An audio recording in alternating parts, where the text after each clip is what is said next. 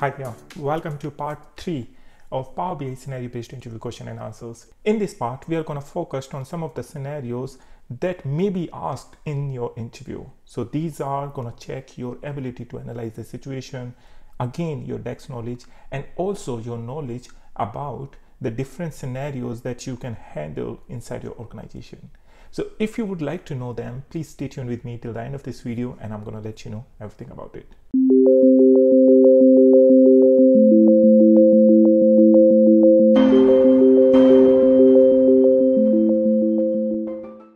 Before we proceed further, if you are over here for the very first time, please don't forget to subscribe to this channel and also hit the bell icon so that you always stay updated with our latest videos and updates, and also do share with your friends and colleagues. Now let's head over to my laptop. Over here, the very first question can be, how would you create a Power BI report to display total sales, average sales and trend analysis for sales data from multiple regions? Basically, your interviewer would like to know your expertise to develop a dashboard. He wants to know that how you're going to gather the data, how you're going to apply the different kinds of logic in order to calculate your total sales, average sales, or how you are going to create one visualization that is going to depict the trend analysis over there. Actually, it's more than that. Whenever your interviewer is asking you this kind of question, please note that these questions can be very tricky. They would like to know whether you have knowledge of end-to-end data analytics or not, whether you know how the actual process flows from the identifying the resources, getting the requirement, getting to know all the different logics that you have to implement, how you would follow these processes step by step. Overall, this is going to be your process to calculate this average sales, total sales and trend analysis. However, please be mindful whenever you are going to explain this to your interviewer, you have to first of all ask certain questions. For example, what are the data sources from where we are getting the data? What is the deadline? How many people are in the team? Who is developing the dashboard? Is it going to be only you, or there is going to be a dedicated team to develop it? What are the logics of different calculations? Please do not just draw a picture of bear by just hearing the name of draw a bear. You have to ask questions about that. Always ask questions to your interviewer. That can be any number of questions. Like I mentioned, first start with the resources. Also start whether you are going to use the Power BI on-premise or you are going to use the Power BI cloud services.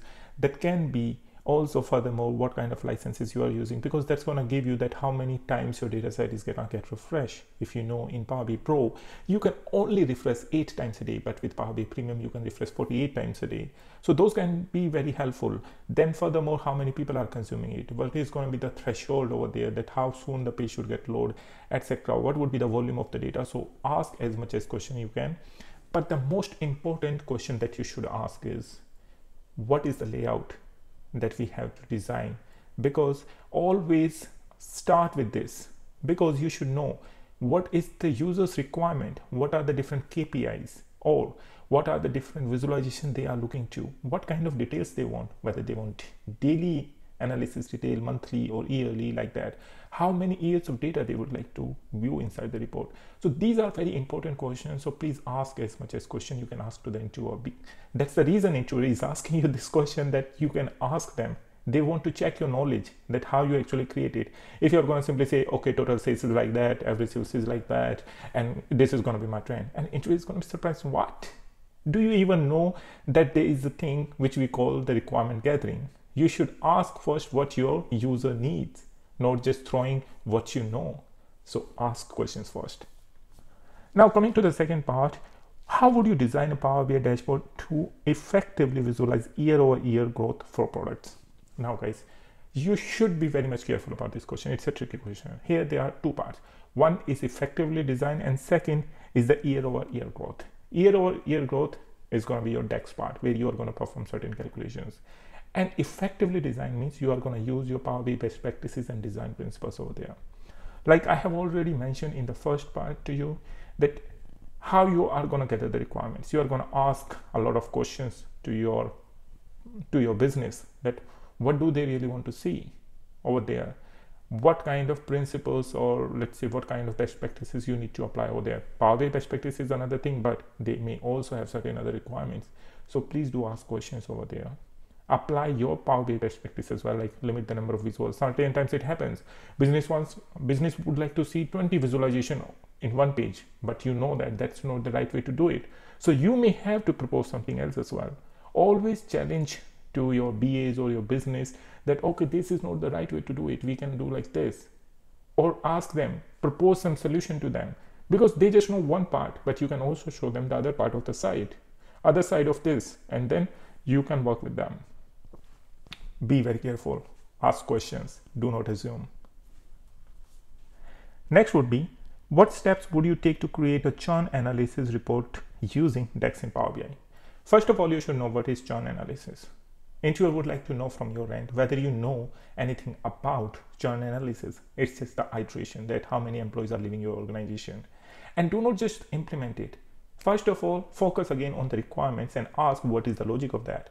They are going to give you in plain paper or in plain what is the logic of the churn analysis, that you have to convert into DAX, and you have to optimize your calculation as well. After that, you have to build your visualization. But again, focus on the requirement gathering, sit with the BAs. BAs are going to be the bridge between the business and your team, or maybe in this case, you are the only developer, Then you have to ask the questions to the BA. Once the BA is going to hand over you to the requirement, do the kickoff meeting, start with that, then analyze it yourself, ask questions as much as you can, lay out calculation logics, how many times data should refresh, where it should get published, how many users are going to be there. So all those questions you need to ask, and only then you can do that. A sample answer is over here, that what kind of logic you can apply, but you have to still ask to your business as well. It doesn't matter that what is over there on the screen that you're looking, but you have to ask to your BA. All right. Next question would be, how would you approach creating a financial dashboard with interacting KPIs and drill through capabilities in Power BI? Like I mentioned everything you in the previous answers, focus on the requirement. You have to ask to the business, hey, okay, please tell me what are your requirements. Do you have any layout in your mind, or shall I design by my own? If you have, please just design either in a pen or paper, give me some example, make some PPT, etc. And then put everything in a well-documented business requirement document in a Word file. Once you have everything, once you have all the logics, everything placed over there, then you have to start designing it. Now, coming to the part that they would like to know the details as well. What level of details they want? They want to do the drill through, drill down, etc. What kind of slices they would like to see over there? What kind of filters they would like to see over there, which year data they want, how many times they would like to refresh the data, etc. So all these are very valid questions which you should know, and then apply on the top of it Power BI best practices. Optimize your calculations, check the time, how soon it's getting loaded, and if there's any other exceptional requirement, please consider them. Also, last but not least, please consider the Power BI limitations as well. It happens in some cases. You are migrating from legacy systems such as SSRS, or maybe it is the MSTR Tableau, and then when you are migrating to Power BI, you may not be able to fulfill all the requirements that are working over there. So you have to find alternative way what you can do over here. All right, that's how you're going to answer. Now over here, interviewer is asking, how can you use Power Query to clean and transform unstructured text data from your data source for analysis? This is quite tricky for me. And why is that? Because here, your interviewer doesn't want to just know that how and what you're going to do in Power BI, but they would also like to check your knowledge about unstructured data. You should know what is unstructured data, first of all. Unstructured data is the data which doesn't have any structure. For example, you're getting data from social medias, email addresses, emails, or maybe you're getting the text data, etc. And here he's mentioned the text data itself. So he would like to know whether you have knowledge to clean or perform the ETL operation or not. Basically, ETL is extract, transform, and load. So what we do over here in Power BI, we use the Power Query. Power Query is going to help you to perform ETL operation. You are going to extract the data from the data sources by using the get data option in Microsoft Power BI Desktop.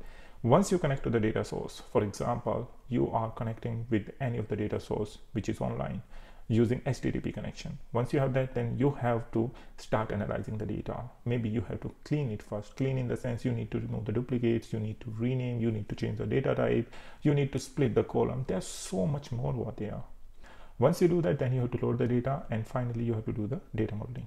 That is what is the part of backend. but front end would be then you have to create your dashboard or a report over there. So in this whole part, the most critical part is about cleaning and doing the data modeling. Spend your 80% time in doing the data modeling and then 20% time in designing, because if your data model is correct, then you can definitely design beautiful and the most efficient Power BI reports. Now, if you would like to learn more about the Power Query, I have already created another free dedicated tutorial for that. I'm going to provide you a link in the description section, so please don't forget to check that out. This is it for this part of the video. In next part, we are going to discuss some of the other questions, which are going to be again scenario-based Power BI interview question and answers. So please do let me know and share your feedback with me. Also remember that we have a list of all the Power BI interview question and answers, and it's a very extensive list. But this list is only available to the people who are members of our YouTube channel. So if you would like to avail that PDF, then please first join our channel. This is going to help us out to maintain this channel. Please do note that we are not charging you a lot of money over there. In order to join our channel, you have to pay very small amount of fee. So guys, please join our channel. That is going to support us and we can create more and more learning materials for you. If you need any kind of trainings, please do contact with us for PL300, DP600 and DP500. Not only that, you can also connect with us for Microsoft Power BI and Microsoft Fabric trainings. Till then, please keep learning and I'm going to see you in the next video.